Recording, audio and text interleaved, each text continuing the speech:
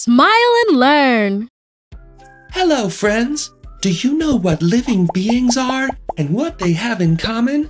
You don't? Well, you can't miss this video to learn what types of living beings exist and what their vital functions are. Living beings can be unicellular organisms, meaning they consist of one single cell. Microorganisms, like bacteria, are unicellular organisms. Living beings can also be multicellular organisms, like trees or birds, that consist of many cells. This means that we consider plants, animals, and microorganisms as living beings. Do you know what these living beings have in common? The vital functions. Despite the differences among them, living beings share a common characteristic. They all carry out the vital functions. The vital functions of living beings are interaction, nutrition, and reproduction. Do they sound familiar? Let's have a closer look at them. The vital function of interaction enables living beings to interact with their surroundings via information or signals they receive. This way, they can respond, act, or react depending on the situation. Fleeing from danger like fire is an example of how animals interact with their surroundings. Human beings interact with one another as well. For example, when someone smiles at us, we usually smile back. Or plants, for example, that grow toward the sun and branch their roots toward water. The vital function of nutrition provides living beings with energy and necessary nutrients for survival. To carry out this function, living beings need water, air, and nutrients. The majority of living beings get nutrients from the food they eat. For example, having breakfast gives you the nutrients you need. The function of reproduction enables living beings to ensure survival of the species by giving birth to new living beings. In the animal kingdom, we classify living beings in viviparous animals born from their mother's womb and oviparous animals that hatch from eggs. Another example would be certain plants whose fruits or seeds fall on the ground and put out shoots for new plants of the same species to grow. Living beings share many interesting things, don't they? Different living beings, like microorganisms, plants, or animals, share the vital functions. This way, they all interact, stay nourished, and reproduce. Don't miss other videos to keep on learning with us.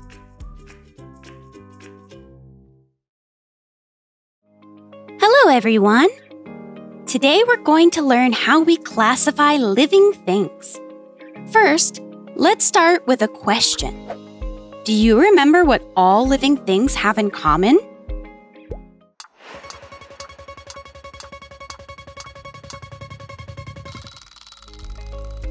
And the answer is that they all fulfill the vital functions. And do you remember what are the vital functions? Here's a hint. There are 3.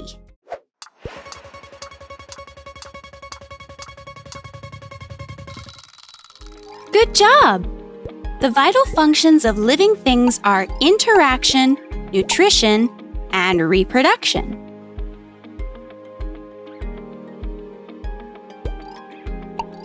Well, let's get down to business. There are many ways to classify living things, but the most common way is to group them by kingdoms.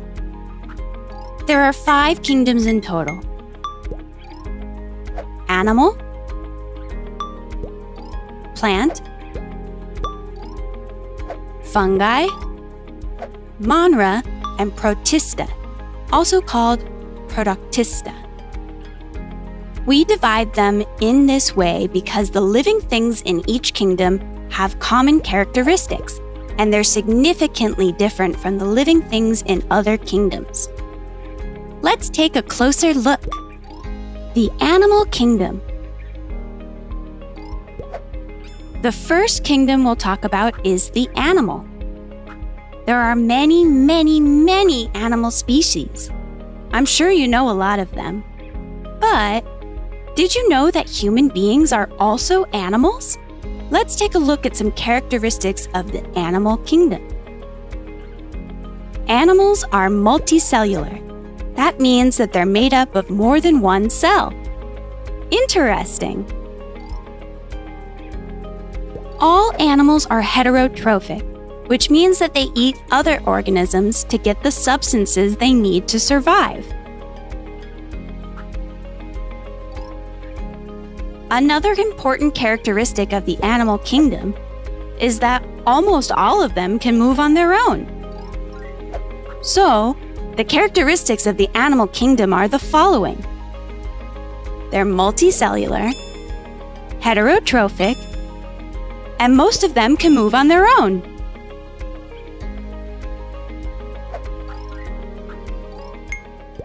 The plant kingdom. The plant kingdom is characterized by the fact that all plants, whether they're trees, bushes, or flowers, are autotrophic. That means that they make their own food through a process called photosynthesis. They're also multicellular. Like we said before, it means that they're made up of more than one cell. But unlike animals, plants cannot move on their own. So the characteristics of the plant kingdom are as follows. They're multicellular, autotrophic, and do not move on their own. The fungi kingdom. The fungi kingdom is characterized by unicellular organisms, such as yeasts, or multicellular organisms like mushrooms and mold. This means that they can be made up of one cell or many cells. All fungi are heterotrophic. Do you remember what that means? That's right! Heterotrophic means that they cannot make their own food, so they eat other organisms. The thing that fungi like to eat the most are decomposing mushrooms. Ew! And would you say that they can move on their own? Of course not. Have you ever seen a mushroom walking?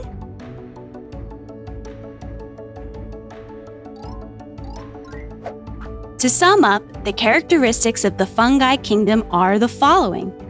They can be both unicellular and multicellular. They are heterotrophic, and they do not move on their own.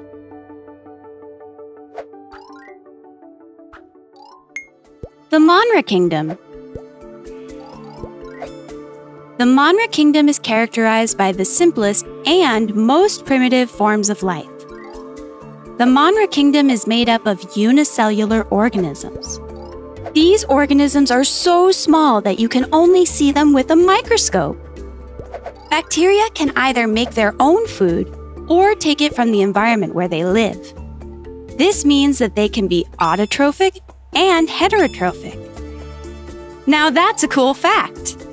Did you know that there are some beneficial bacteria for humans? Like those that make yogurt, and others that are harmful that can cause diseases such as salmonella.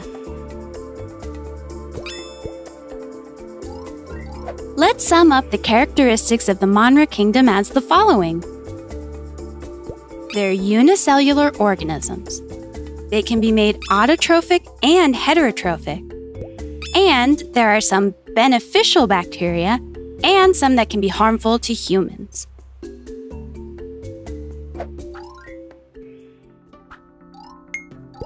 The Protista or Protoctista kingdom.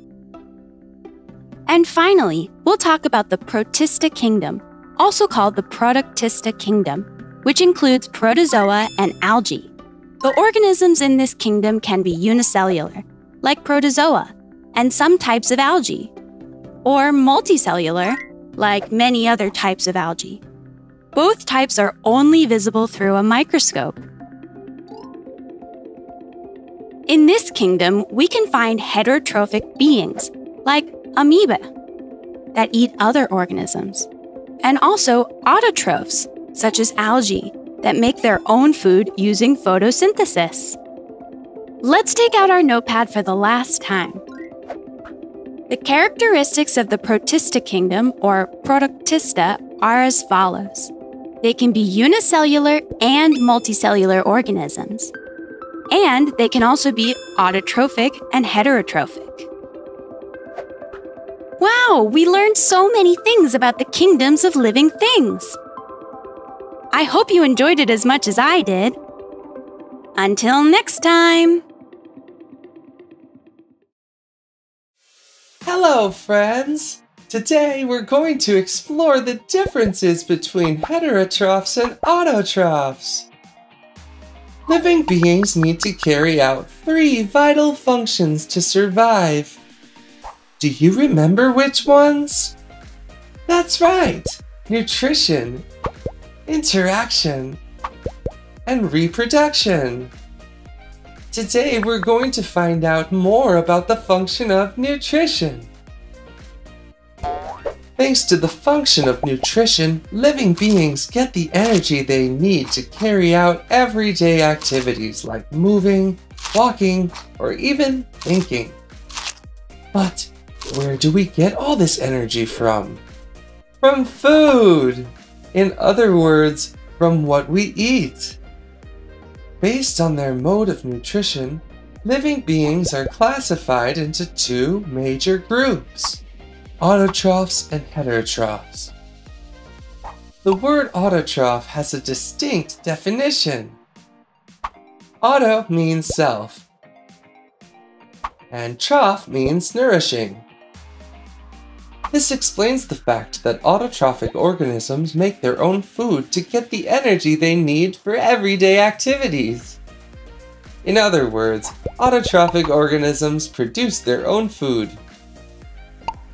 Plants are an example of autotrophic organisms because they make their own food and obtain energy during the process of photosynthesis.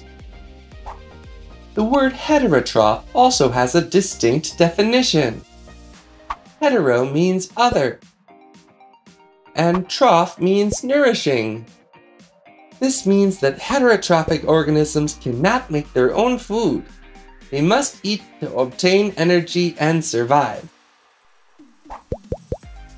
Animals, including humans, are an example of heterotrophic organisms. They consume food from an outside source to obtain energy for their day-to-day activities. As we have seen, there are autotrophic organisms that produce their own food, and heterotrophic organisms that obtain nutrients from other organisms. You've learned how to differentiate them. See you soon! Hey friends! Today we're going to take a super interesting journey inside living beings. First, we'll start with the cell, which is the smallest basic unit that can live on its own. And bit by bit, we'll go through tissues, organs, systems, apparatus, and finally, the organism. The human body is an example of how living beings are organized. Have you ever wondered how our body is organized on the inside? Well, let's get started.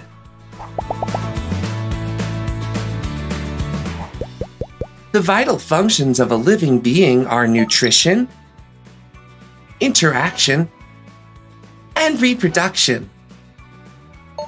The cell is the smallest basic unit that fulfills the vital functions. We're all made up of millions of cells.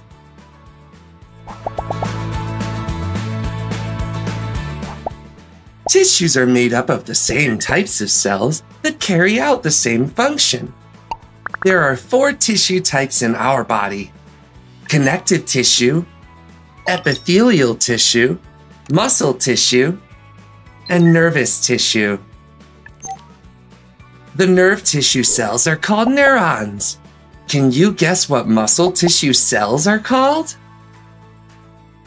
Very good! They are called muscle cells.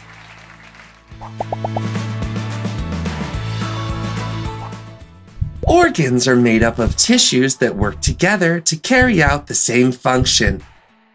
These functions can range from locomotion, which means movement, all the way up to a heartbeat. One example is a muscle, which is made up of muscle tissue.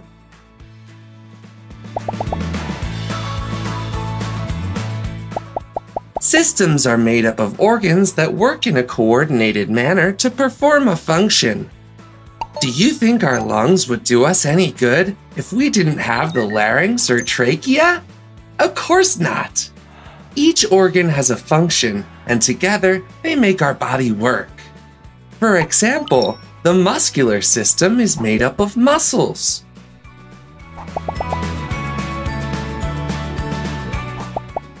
The apparatuses are made up of different organs and systems that carry out a function together. For example, the musculoskeletal system consists of the skeletal system and the muscular system. Isn't it amazing what our body is capable of?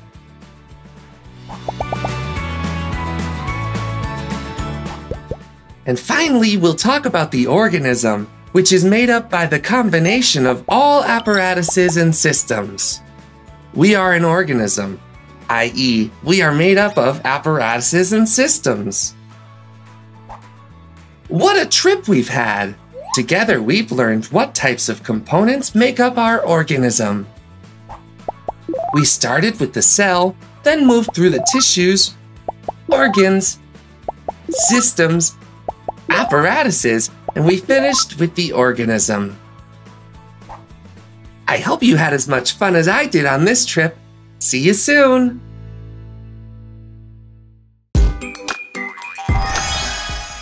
We've learned so much in just one video.